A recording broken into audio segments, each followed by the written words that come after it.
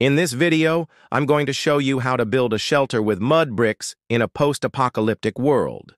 This is a very simple and basic shelter that can be constructed in a matter of hours, and it can be used as a standalone structure or it can be used as an addition to your main shelter to give you extra space. The first step is to gather the materials for this project. You will need 350 pounds of clay soil, 250 pounds of sawdust, 50 pounds of straw, and 200 pounds of water. The second step is to mix all of these ingredients together in a large bowl or bucket. The consistency should be similar to wet sand. If it's too dry, add more water.